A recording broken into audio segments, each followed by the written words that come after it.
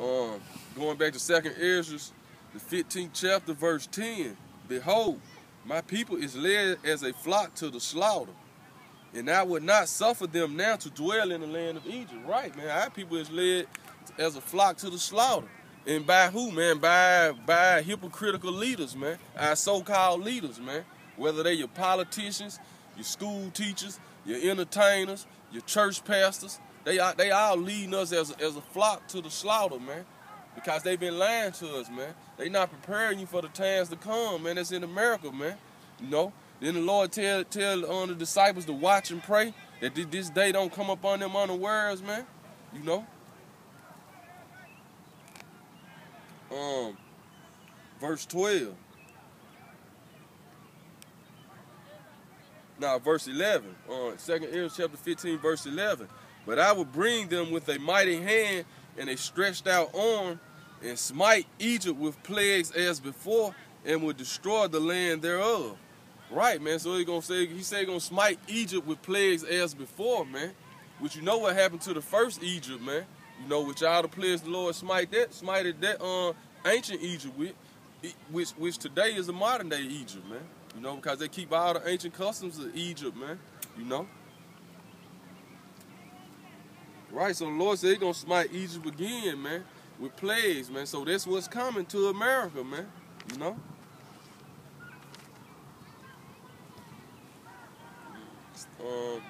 2nd Ezra, chapter 16, starting at verse 13. For strong is his right hand that bendeth the bow. His arrows that he shooteth are sharp, and shall not miss when they begin to be shot into the ends of the world, man. Right, and what are these arrows talking about, man? These arrows are actually talking about thermonuclear missiles, man, which the Lord gonna put the spirit on all these nations to shoot missiles on America, man. But that's gonna be the finishing touches, man. But all these other things gonna take place first before that happen, man. You know. Behold, the plagues are sent and shall not return again until they come upon the earth, man. Right. The fire is kindled and shall not be put out till it consume the foundation of the earth. Like as an arrow which is shot of a mighty archer returneth not backwards, even so the plagues that shall be sent upon the earth should not return again, man. Right, man. So the Lord already then basically put this in his word through his prophets, man. And the Lord, hey, it'll make him a liar if all these things didn't come to pass, man. So that's why that scripture say all the plagues are sent, and like a mighty archer that shooted an arrow, they not gonna return, man. You know, which the Lord and I already prophesied that this is gonna happen, man. You know, so it's gonna happen, man. Only thing you can do is basically try to learn the knowledge of salvation, man. Come back to learn who you are.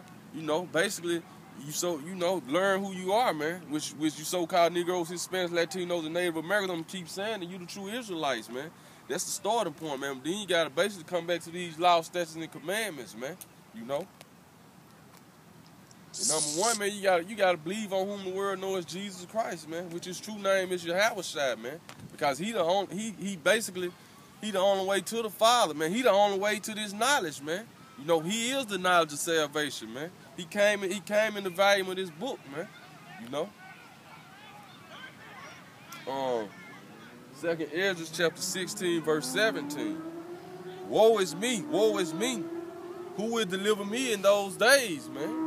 Right, so, hey, that's the spirit of the men of the Lord. Who gonna deliver us in these days, man? Which we know, Lord will, if we part of that elect, man. Whom the world knows Jesus Christ, and his holy angels gonna deliver his elect, man, from the four corners of the world, man.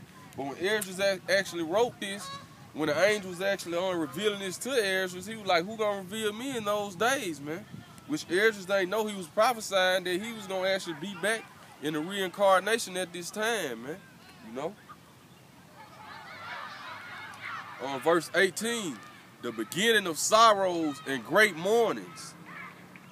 Right, see, this is the beginning of sorrows and great mournings, man, because, hey, as in America, man, hey, people in America just been living it up, man, committing all the wickedness they want to, you know, just been doing whatever they want to, man. But now it's time for, death pain, and destruction to come to this place, man. You know, the beginning of famine and great death, the beginning of wars, and the powers shall stand in fear. Right, and the powers gonna stand in fear, man, because even though you got the elites, they basically orchestrating all this, man.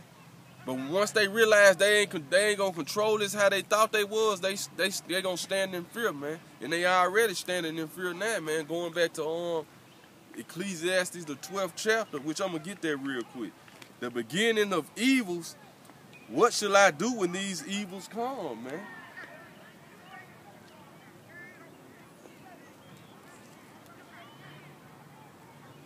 Right, man. So if you caught up into them churches, man, you know, your pastor not going into this, man. He actually gonna lead you right into the to the destruction, man. He leading you as a flock to the slaughter, man. He's supposed to be letting you know what's going on with current events, man. You know, if the Bible say famine coming, your pastor's supposed to be warning you of that, man.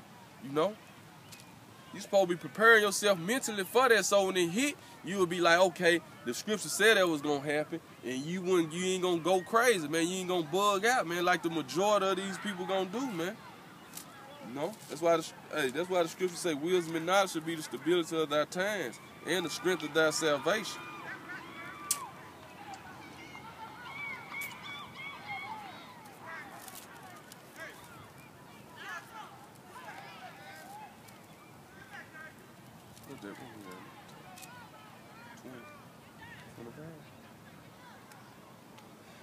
This is Ecclesiastes chapter 12. I'm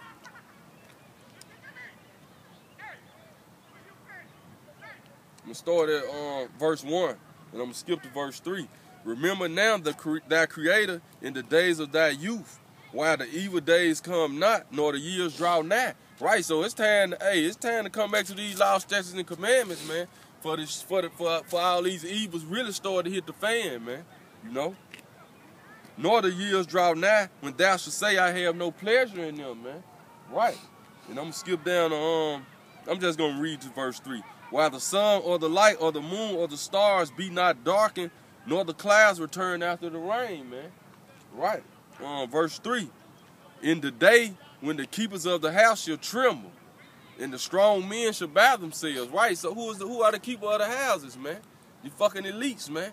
They really trembling right now, man. And like the scripture say, they gonna see they only have a short time, man. They gonna come down with great wrath. And that's what's about to happen, man. You know? And the grander cease because they are free. Right, this talking about the jobs, man. You know? And those that look out the windows be darkened, man. And those windows represent you looking for basically to your future, man, which is gonna start to darken, man. Especially because in America, your future is the dollar. Nobody's accepting the dollar no more, man. You know, America is an import country. All the goods coming from out of other countries coming into America, man. You go to the grocery store, your fruits, and you know, and all that stuff coming from these other countries, man. Which they just stop all these countries in a minute. No country's gonna accept the dollar, man. You know. Then Russia, they basically cut off the gas to Europe, and I ain't know the euro was backed entirely by the dollar, man. That's something new I found out today in that article, man.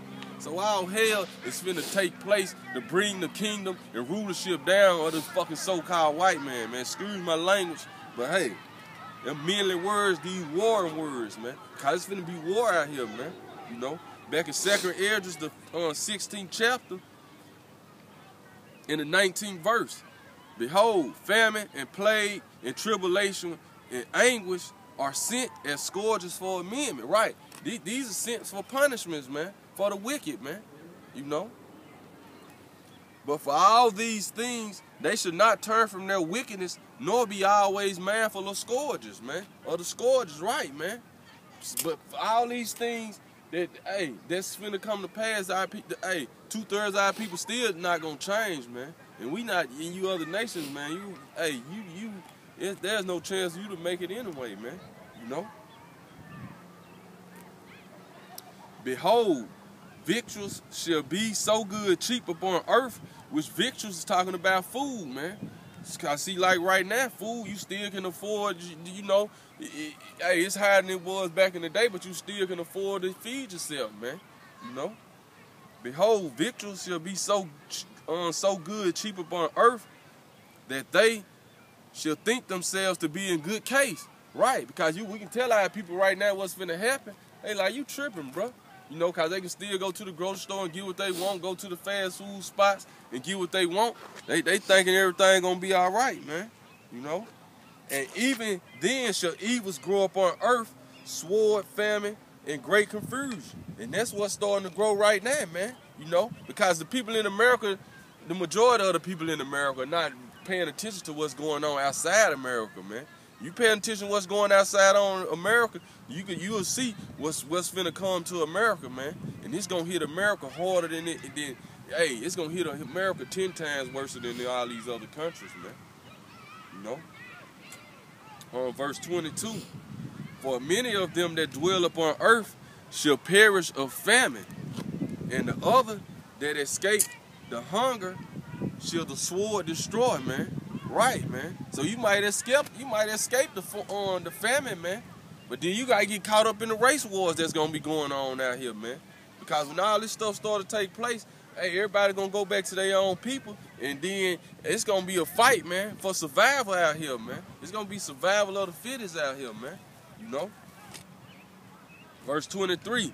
And the dead shall be cast out as dung, and there shall be no man to comfort them, for the earth shall be wasted, and the city shall be cast down, man. Right, man. So it's gonna be so many dead bodies out here. Hey, you just gonna be stepping over dead bodies, man. You know?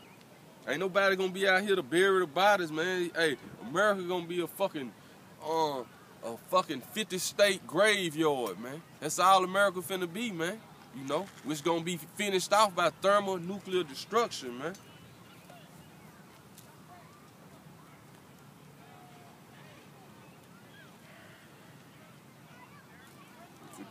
Hey, excuse my language, man, but hey, these manly words, if you can't take it, man, you know, hey, you better man up, man. Cause what's finna come to America, they don't even compare to the words I'm saying, man. You know?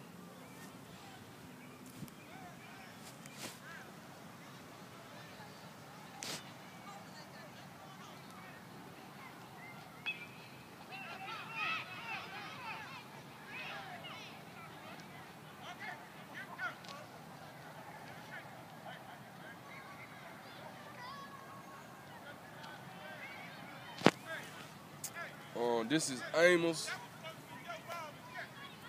the 5th chapter, starting at the 18th verse.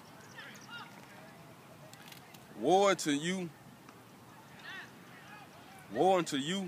that desire the Salaki, man. I'm gonna go to Revelations first before I go to Amos. Revelations chapter 18. Start at verse 6.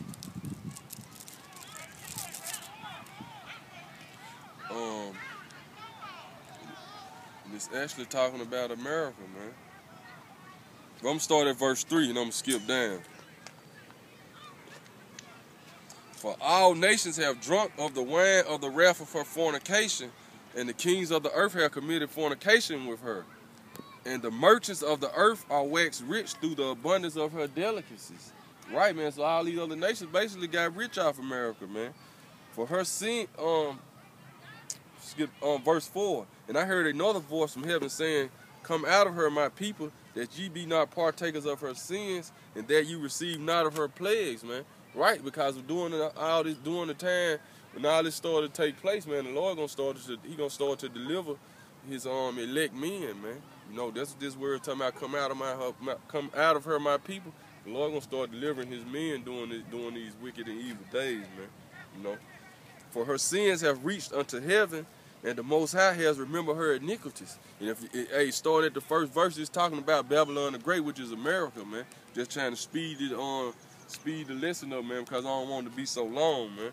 You know, reward her even as she rewarded you, and double unto her according to her works. In the cup which she have filled to her double, man. Right, man.